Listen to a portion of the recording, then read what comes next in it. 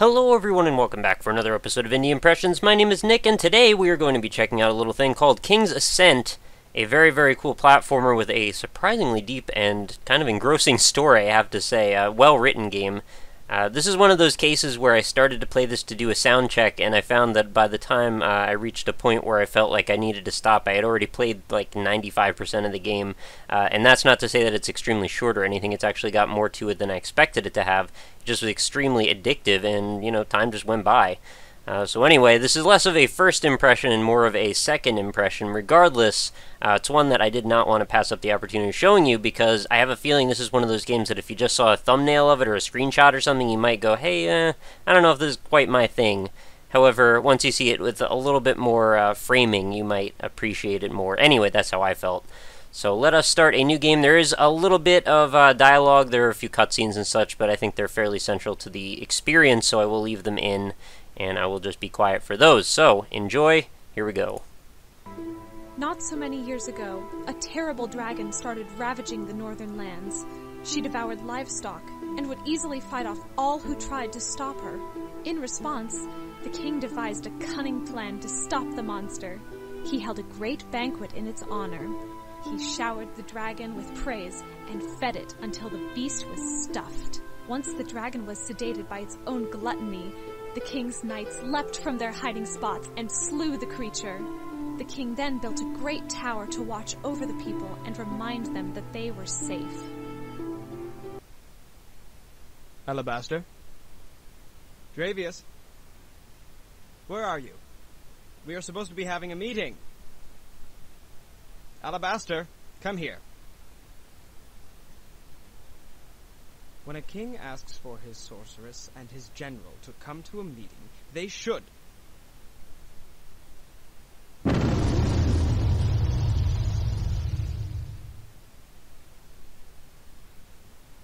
Why? Alabaster. Dravius. Are you here? Anyone? Ah! Guards! Guards! Come quickly! Guards? Alabaster? Dravius? Someone, help me! Alright, so there's our cutscene, and that does set up what's going on pretty well. I have to say, I was pretty impressed just by the fact that there was actually voice acting. I know it's a little silly to say, but it's not something that you see all that often, actually, in a lot of Flash games or a lot of, free games in general. There's a decent sense of art to it. I think there's actually some writing, and in general, this is a game that seems pretty promising. I was a little disappointed, however, of course, the voice acting could have used a little bit more work on the sound design front. It wasn't exactly the most clear. It sounded quite compressed, actually, unfortunately, but I only say that because it seemed really well done anyway, so I would have, we got so close, why not just make it perfect? Regardless, I'm not in control of that, and I'm not particularly good at sound design myself, so I can't really complain. Anyway, as you can see here, we've got this bone dragon here, and if you follow along with the subtitles that are showing up above, essentially what I'm doing is we're actually reading through the story as we proceed up this path of blocks, and my goal here is to knock the blocks onto the bone dragon by walking off of them at the moment when it's under me. And of course, if it catches up to me, that would be a death. There doesn't seem to be any kind of, punishment, though, for dying, so really, there's not a whole lot to worry about, other than just repeating a small section of the game over a few times, which, as you get further onto things, you may actually end up doing that. So there's a number of different ways you can attack, and there are also a number of beasts that we'll encounter as we go forward. So we'll just need to try and look for the best paths we can, and just sort of look for a good way to get to the top. We'll not basically using too many of our resources wrong. There is actually a limit to how far you can go, and if you don't end up reducing the dragon's HP to 0 by the time you reach the top of each area, you sort of enter this strange zone where you can't really win, and then you just sort of have to lose. But that doesn't seem to happen through the whole game. That only happened to me about once. I'm just going to wait for the dragon to catch up a little bit here, and I actually got quite a ways ahead of it. By breaking through those, I don't know what you want to call them, those little scaffoldings that actually unlocks or opens up some of the blocks that are covered over. So it may be a good idea to do that earlier rather than later. just so I have access to that springboard, which will propel me up quite a ways higher. So I mentioned, of course, there are a few beasts, and each beast has its own story and framing to it, and then that all fits into a larger overarching narrative, and I feel a little bad talking over so much of it, because the fact that the story is being revealed as we play it is kind of a cool dynamic element that I don't see done too much. It also lends to a sense of urgency in the thing chasing you, because all too often chase scenes are always depicted as these weird silent affairs, and I understand that probably happens sometimes, but I think a lot of the time, if something is chasing you, you're going to be trying to understand or reason your way out of it if possible. My lord, are you alright? Where were you, Dravius? You left me to fight the dragon, alone. I'm sorry, my lord, but we couldn't get to you. Could not get to me? Useless! Where is Alabaster? I am here, Lord. Alabaster, finally. Do you have any idea what happened? Well, it was clearly an event of great magical power, but I will have to do some work before I understand it. Perhaps we should move you to one of your other castles? Yes, I do believe that would be safer. A few years ago, a drought struck one of the largest cities in the kingdom, and it struck right before the great festival of the king. Everyone in the city was worried that the festival would fail. The king did not want to see his people so despondent, so he searched far and wide until he found a small town that was willing to let the city borrow its water. The king volunteered his own men, and they worked day and night to dig a great channel connecting the town and the city. Once the channel filled with water, the people rejoiced and had the grandest festival they had ever seen. You sent for me? Have you discovered something? Do you remember why you built this castle? Of course. I saved this city from a drought. They were grateful enough to give me land. Does this castle have something to do with the dragon attack? Do you remember how you stopped the drought? Yes. I redirected water from another town. Does that have something to do with the attack? Do you remember where the water came from? Like I said, another town. What is with these questions? Did you remember that everyone in that town had to leave? Did you remember that it was my home? I'm sorry that it was your home, but this happened years ago. Is now really the best time to get angry about it? Yes. Because now I can do something about it. What is that? One of the creatures that used to live in the river. I resurrected it for you. Guards! It's happening again! Help! Dravius! Someone! You all are useless! I have to say, that sounded a little bit like he channeled some C-3PO there. Regardless, still, pretty cool. So we've got some new gameplay conventions here, as we now have to fight this new beastie. In this case, we are positioning spikes by basically just running across them, and as the further we go across, the longer they get as a bridge. And then we've got these two directional platforms with spears attached, and we just got to make sure we stand on the right direction to propel it towards our enemy here. And each beast as we go ends up having slightly more energy, so the fights do take a little longer. It's pretty cool, though, that they've actually worked an overarching narrative into this. And I haven't even made mention of the fact that this has outstanding music, by the way, through the exposition and through the actual game itself, as well as in the credit sequence. I'm not sure if this is all the developers that made this music, but whoever made it, did a really good job, and it fits really well with the game. Even, like I said, the art style goes pretty well with it as well. Oh, and I accidentally fell there. Yeah, if you fall too far, you can't really come back. Even if the enemy doesn't attack you directly, there's like a cloud of death skeletons next to it, which takes you out. And if you simply take too long as well, that also does not bode well for your character. It's kind of funny, the character reminds me a little bit of a mix between, like, Don't Starve and Braid, which is kind of just like, I don't know, it's just maybe a little funny observation, but something about the art style between the two of them. I got permission to use the town's water. From the mayor you appointed. You thought the residents wanted their town ruined? I gave everyone money to move. And tore my home apart. And kind of cool that they went after some actual, like, relevant issues that people might have. Like, instead of just, whoa, dude just kind of flew off there. I am actually playing this with a 360 controller, although it doesn't natively support it. I mapped it with Joy to Key, the free controller mapping software, and if you're not familiar with it, feel free to go grab a copy. It is extremely helpful, and I use it all the time. But this actually plays really well with the keyboard itself, but I just thought I would do better using the 360 controller, and I'm pretty sure I was correct about that. Let's see if we can just finish this guy off. Another one. There we go. You must make tough decisions as a leader. Admit This city had enough water to survive. You just wanted a festival. Pretty amazing that they could establish tension also with so little character setup. I mean, you know basically nothing about any of these characters, and yet all of a sudden it already feels a little bit suspenseful. So definitely good work on that by the developers. And the background art is actually quite pretty as well. You tend not to look at it too much just because you're facing these imminent beast threats. But for the most part, all of the art looks pretty nice. I have to say, it's probably the 3D rendering on the enemies, I think, clashes a little bit You destroyed with the rest of the game, but it's not that bad. I wonder a little bit what these little orbs are about. Maybe they're trying to direct me to go a certain way.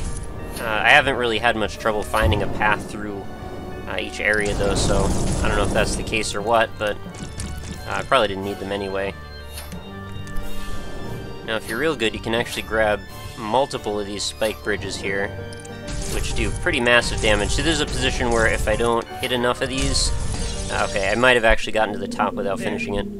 I have destroyed a second one of your monsters. What now?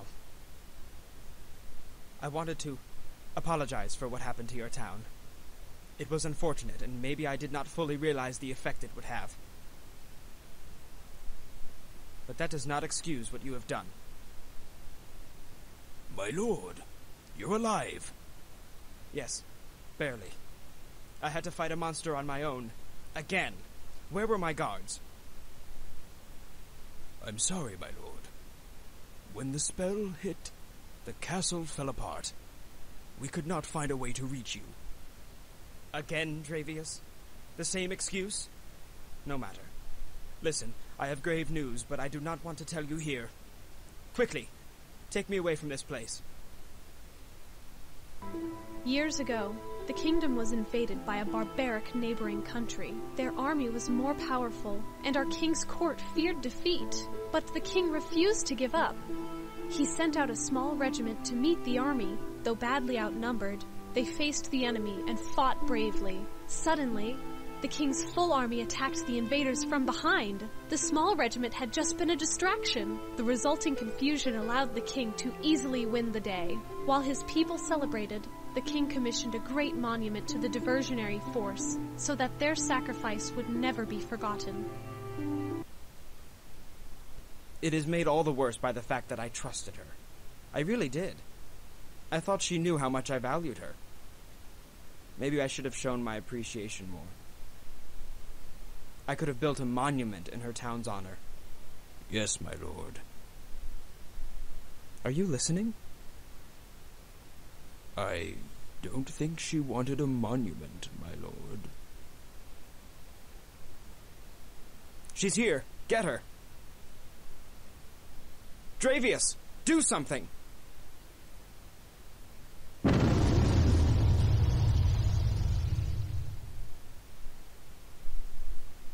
Dear God, what is that? It's the regiment you sent on a diversionary attack. Or what little Alabaster could find. Ah! This king just keeps getting himself into worse problems every couple minutes here. Alright, so I actually botched that on the very first move. So this guy essentially will keep throwing spears up at us, and we just have to ride these platforms. You'll notice they have these little rings of light around them. And essentially if they run out of those rings of light, they'll just break away. You didn't protect us.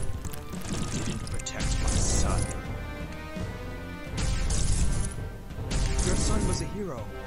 All of these men were. Without their honorable sacrifice, many more could have died. You'll never know if they needed to die, my lord, because this was the first and last plan that you considered. Oh, okay, almost won there, but I just happened to walk into that spear.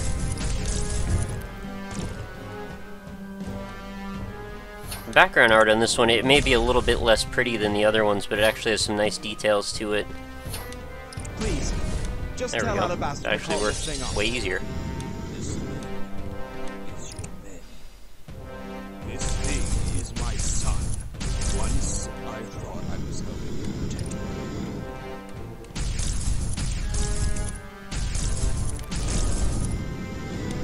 Yeah, it does actually tend to get a little harder as you go. I'm not going to say that the whole thing is particularly hard, but towards the very, very end, and I think there's one more fight after this, things actually get pretty challenging, and you have to be really on top of planning out your paths really fast, because the enemy essentially is going to be like right on top of you as soon as you wake up, or you start running.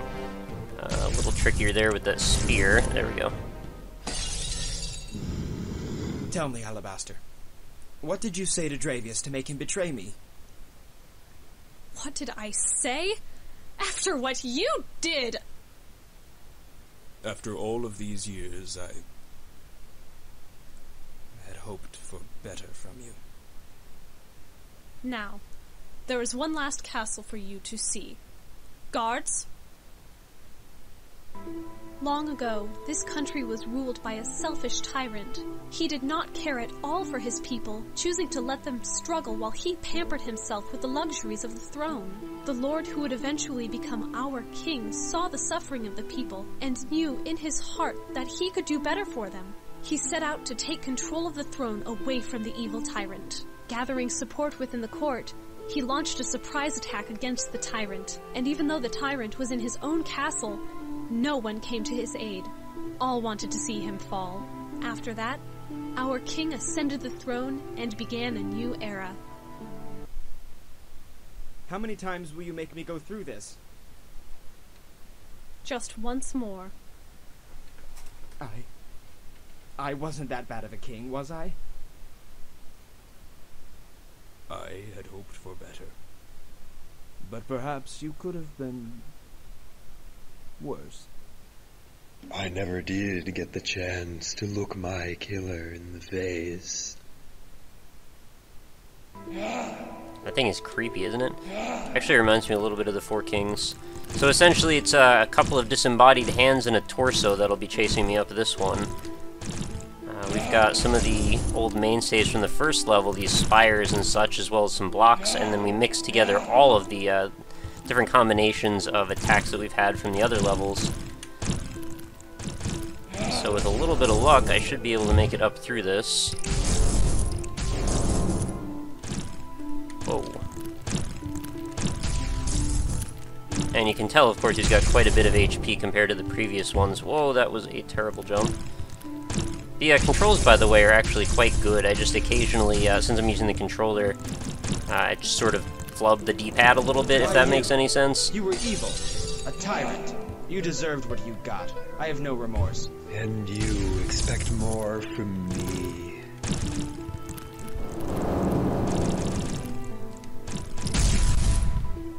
Now, those hands will get you if you don't keep moving, but thankfully the little spike walls will actually knock everything back just a little bit.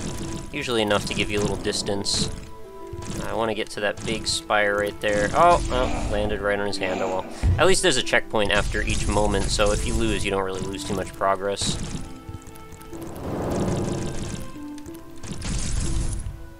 Now, I want to be on as many of these spiky things as possible. Occasionally I'm going to miss them, though. That's probably fine. Just did some, like, random jumping there. You can actually navigate around the dude if he actually tends to be to one side or the other, so it's not like just having him at a certain altitude means you can't go to that altitude. You just actually have to watch out. Oh, see, I couldn't do much about that. I almost won, too. Or almost beat that level, anyway. Or sub-level. The way that they construct the actual, each phase of the game is kind of interesting to me in the fact that it's not just, like, broken up into levels. It's like a little narrative and each narrative actually complements a bigger narrative. It's not something you see done all that often. And the fact that the gameplay actually stays pretty much at the forefront of the concept is kind of amazing as well, considering it also seems to be pretty story-driven. See, if I missed that jump, that probably would have been the end. I was not And we're good. but you were just cruel. People starved while you stuffed yourself. Towns were raided and you did nothing. I was the ruler of this country. It was my right to do with it as I saw fit. So I have a feeling we're probably going to draw a parallel between this tyrant and my character, the pseudo-evil king. I mean, he's sort of like, not necessarily overtly evil, but at least maybe misguided is a better word for it. I'm not doing so good on this one. Probably should have, yeah, let myself go on that. Should get a couple of spikes in the way, and up. I think I missed a bunch of these platforms on the way up. And I don't think I did any spikes on this level at all, which is probably bad. I think we're doing a little bit better already, actually. These spikes are definitely going to have to come out. You have to do a little bit of strategic thinking when it gets to this point. Hopefully at least one of those will hit. Oh, those spires. There we go. Of course I was. And I was content. You waste so much time trying to make yourself feel good about the things that you do. I tried to make good decisions. You always talk about trying to make the right decisions after you've already made the wrong ones. Well, yeah, I mean, there's not a lot of ambiguity about that for sure. I'm not sure if it's the deepest story per se, but I think it's at least presented well for what it is. And it does have an air of it that seems to be reasonably well produced. So I need to just keep after these blocks and more spires. I hadn't beaten this, by the way, in my previous run, so this will be new ground for me if I can make it there. I think, okay, I wasn't sure I could make, oh. That last jump there I gotta be pretty careful about. If I take too long, he'll start to creep up on you faster than you expect. I could just give myself a little bit more distance, but I'm not sure if I actually want that at times. Because I don't want to actually reach the top without doing sufficient damage to him. Watch out. You got hands.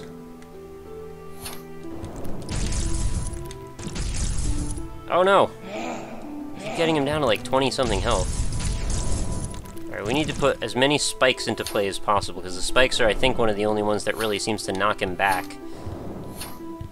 Even if it's worth taking another extra moment or two, it might be the right idea.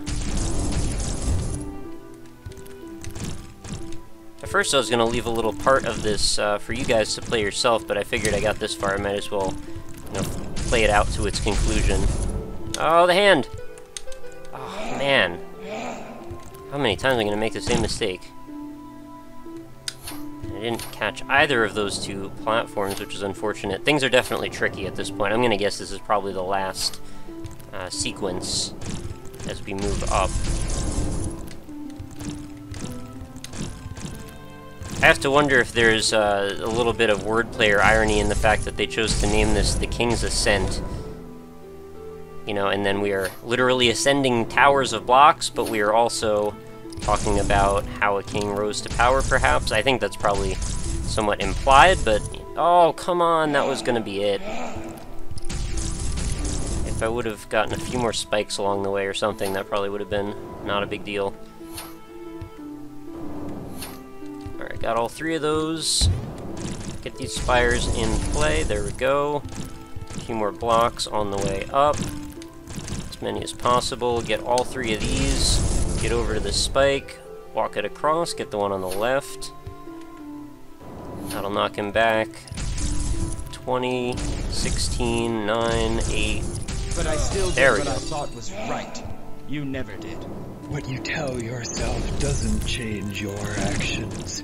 If everyone thinks you were as cruel and brutal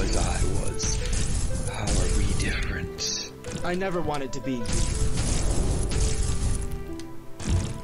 Oh, that might have been a real bad move. Alright, I didn't know there'd be a booby trap there. Did you see that moment? I actually was sort of stuck, and I actually grabbed onto this little edge that didn't seem to exist, but yet I did anyway. Occasionally, you kind of wish the king could jump a little bit higher, but what are you going to do? You don't really expect him to have, like, jet boots or anything. Well, that will be that. I didn't realize I was going to have to ride that rocket all the way out of there. That was kind of foolish. I guess if you don't go up at that point, you're kind of doomed. I wonder how fast going ahead is now going to dictate the movements of the demon. It seems like if you get too far ahead, it might have a little bit of like a rubber band AI type thing. I'm not sure if there's any validity to that, but just an observation. Oh no! See? Totally stuck once that happens. I wouldn't call it a fatal flaw, necessarily, but it's definitely something that I wish there was a way around.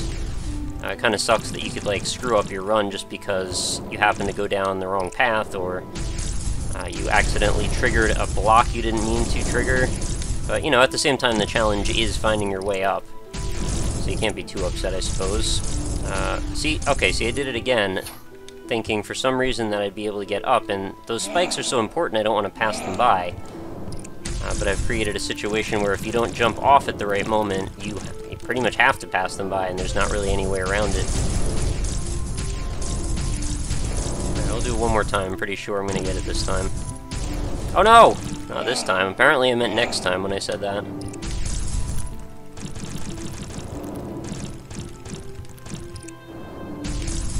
It's a pretty inventive idea for a game, I have to say. I don't think I've really seen much else like it. You know, I've certainly climbed my share of towers and, you know, landed on plenty of blocks in my day. Oh, this should do it. Oh, I went too far ahead, didn't I? Jeez. I was at the top, too. I just need a little bit of better damage output. Maybe I went the wrong path. Did I want to go up to the right? Or maybe I just needed to be more precise. Yeah, that's certainly not going to do it. Well, I suppose the end should be difficult. There's not really any complaint in that. Wasn't necessarily going to play all this far in, but like I said, might as well finish it off. I wonder how many of these are even hitting him. I can't really see all the time where exactly he is. I mean, granted, there is that little marker there to show the center, but he's got quite a lot of width to the mass on him. Alright, I think if I just hit him each time, we should be good to go. There we go. And now we just let him leave? He is no longer a king, and so he is no longer my concern. Let him go as he pleases. I didn't expect him to survive all that. I did. The throne is empty now. Someone will have to lead this country. You? No. I am filled with revenge and hate, and that should not be the start to a new rule. Someone else must take the throne. Who?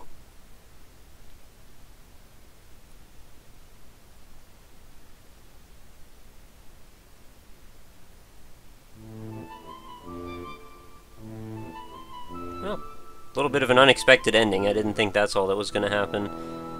But I guess it does sort of leave the door open in case they do want to make another game. There could be another story there to tell, I'm sure. Again, pretty interesting how they built some pretty cool characters out of just about nothing. They were just implied characters, but still there felt to be some depth to it in the fact that they had interactions between each other. And I have to wonder, did they really write this song just for this game? Because this is pretty elaborate and well done. So, I guess, without further ado, we'll bring this episode to a close here. King's Ascent definitely gets 2 thumbs up for me. Totally should check it out. Totally free to play. It's right in browser. Totally free, again, to just jump into. You saw all the passwords as well as you went through, so if you just wanted to play one level or something, or... I probably wouldn't want to skip to the end. That seems a little silly, considering it's mostly story-based, but, you know, if you want to try that last challenge, see if you can get a better time or something, or a better, there's not really time or score, so I guess it would just be about how well or smoothly you can get through it. Again, no death run. Oh, there goes the theme song I just saw on there, but I barely looked at it.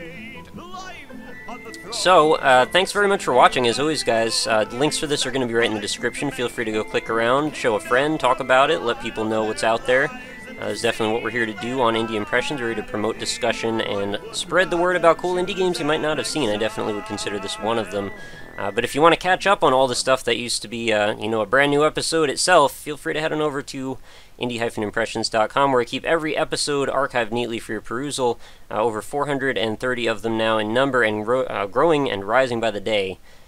So that would be the place to go. I also have a Facebook page for the show, facebook.com/indieimpressions, if you'd like to check that out. That's where I post every day's new episode, so you can keep up on what's new, as well as occasional streaming announcements, or when I give away games or contests, those also show up there as well.